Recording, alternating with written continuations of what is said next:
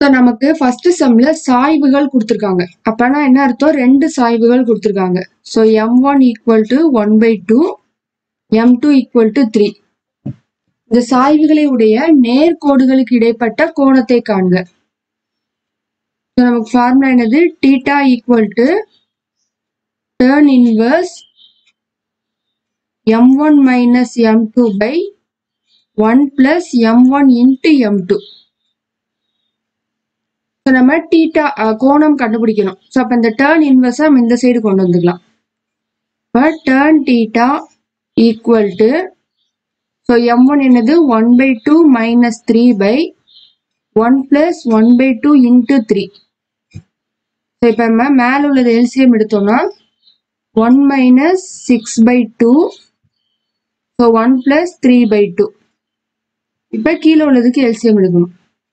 Equal to minus 5 by 2, so கீழே உள்ளது LCM எடுத்தோம்னா 2 plus 3 by 2 equal to minus 5 by 2 by 5 by 2.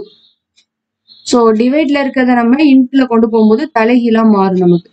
இப்ப minus 5 by 2 into 2 by 5. So 2 2 cancel ஆயிடும், 5 5ம் cancel ஆயிடும். இப்ப நமக்கு என்ன இருக்கும்? minus 1. ஸோ எப்பவுமே இந்த மாடுலஸ்ல இருந்து ஒரு நம்பரை நம்ம வெளியில எடுக்கும்போது அது பிளஸ்ஸா மாறிடும். ஸோ அப்ப tan θ equal to 1. நமக்கு டேர்ன்ல வந்து 1ங்கிற மதிப்பு எந்த டிகிரில வரும் பாத்தீங்கன்னா 45 டிகிரி. ஸோ 45 டிகிரி தான் நமக்கு என்னது? tan θல 1. ஸோ அப்ப θ equal to 45 டிகிரி.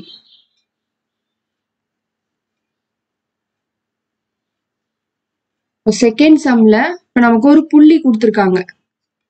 4,1 என்ற புள்ளியிலிருந்து என்ற கோடு உள்ள செங்குத்து தூரத்தை காண்க. சோ இது நமக்கு ஆதி புள்ளின்னு கொடுக்கல. ஏன்னா ஆதி புள்ளினா 0,0. நமக்கு ஒரு நம்பர்ல ஒரு புள்ளி கொடுத்திருக்காங்க. அதாவது நம்ம P of L, M பார்த்தோமா, அந்த ஃபார்முலா எடுத்து பண்ணணும் இதுல. So P of L, M இன் செங்குத்து தூரம்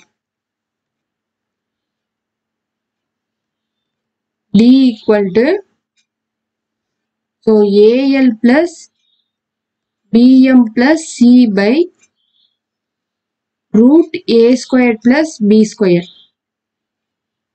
So LMங்கிறது நமக்கு இந்த புள்ளி தான். இப்ப L equal to 4, M equal to 1. ABC வந்து நம்ம இந்த கோட்ல இருந்து எடுக்கணும். அதாவது 3x minus 4y plus 12 equal to 0. So A equal to 3, B equal to minus 4, C equal to 12. So D equal to 3 into 4 plus minus 4 into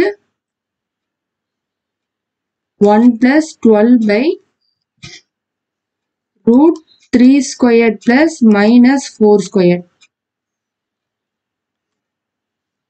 equal to 12 minus 4 plus 12 by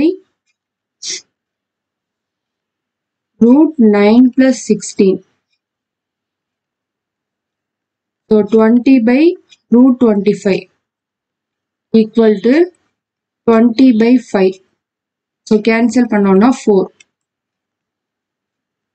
இப்ப தூரம் D equal to 4.